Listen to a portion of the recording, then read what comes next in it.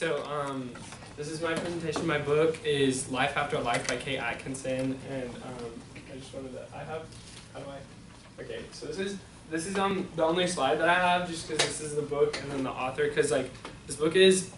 really descriptive of like the things the main character faces,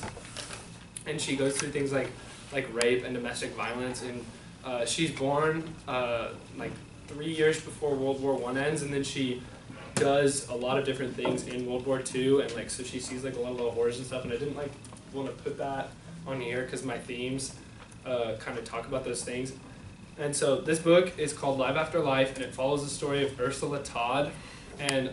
so it's called Life After Life because every time she dies, she's born again, and in each of her lives, like sometimes a different thing will change. So the book starts off with her walking into a cafe with a gun in her purse, and she sits down, and she's at I guess it's like a lunch date with Adolf Hitler, and she walks in, sits down, has a little small talk, pulls out her gun, shoots him, and then is immediately killed by 20 different SS agents. And then it goes to her birth. So when she's born with an umbilical cord wrapped tightly around her neck so she can't breathe. So within minutes she dies because the doctor can't get there.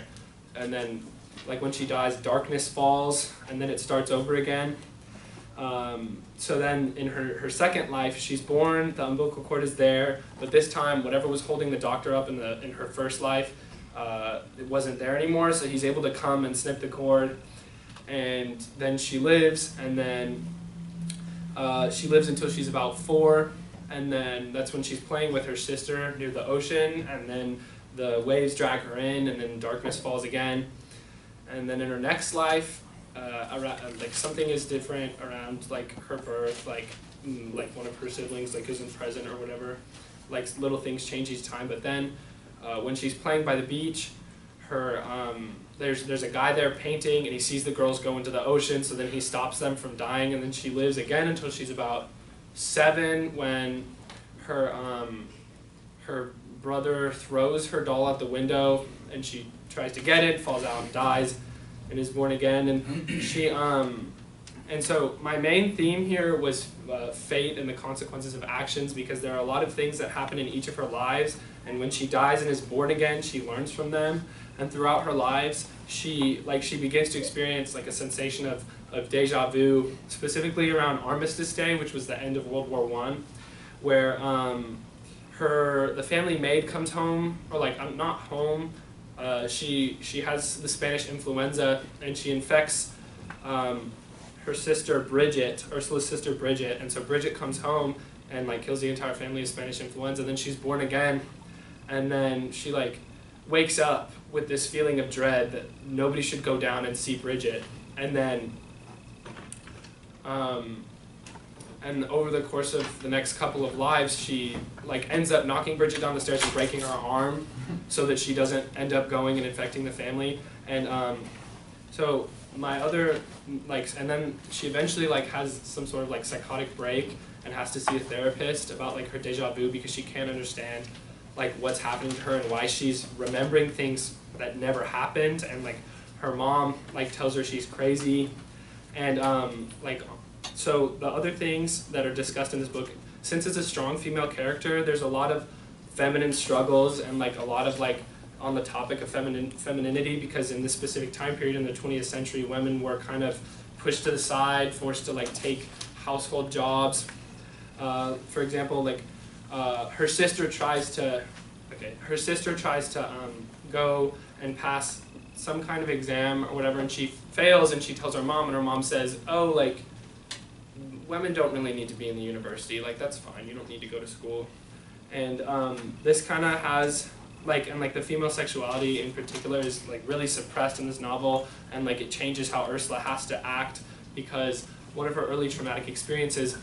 was at her 16th birthday, and her oldest brother brings home an American friend, and he follows her into the basement and rapes her in one of her lives. And then in the next life, he tries to kiss her, and she punches him in the face, and then he doesn't. end up raping her. And like in the life where she's raped, she doesn't speak about it until she's about 20, where she tells her mother, and then her mother blames it all on her and tells her that she's ruined like everyone's like way of thinking about her and like her virtue. And then another one of my topics is domestic violence. Like there's femininity and then there's domestic violence and rape, because she falls into an abusive marriage where she's walking on the street and she falls down and breaks her nose, and someone comes up to help her stop the bleeding, and then 3 months later she's married, and then a couple months later they're like at a dinner party or something, and her husband misquotes something and she corrects him, and then you see like a shadow fall over his face, and like it progressively gets worse and worse, and like all these things that like she does that just tick him off, and then that life ends when she tries to get away from him, and she goes to her brother, and her husband follows her thinking that she's run off with another man, and he attacks her brother and then takes her head and slams it into the corner of a table, killing her. And then in her next life, obviously, when he like fixes the bleeding, she doesn't get married to him. And then my last topic was the effects of war, because as she enters World War II, she does several different things. She's a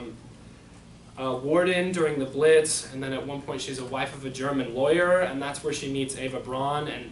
Adolf Hitler, and like gets to see that like side of the war. And it takes a physical and as well as like an emotional toll on her as she becomes like really hardened to the atrocities that she sees. And it like at one point she had like been like a volunteer in like a rescue squad going around like in this house like saving someone, and then like seeing someone being like burnt to death by a fire, and then like she goes home to her family, and then one of them's like, "You look like a coal miner," and she like looks in the mirror and she's like, "Oh," like she doesn't really care. And then it ends how it begins, with her walking into the cafe and shooting Hitler, and she like realizes that if she wants to be happy in her life, she just has to let what's going to happen, because sometimes things in her lives happen without any intervention of her own, and there's nothing she can do to stop it. So that's that.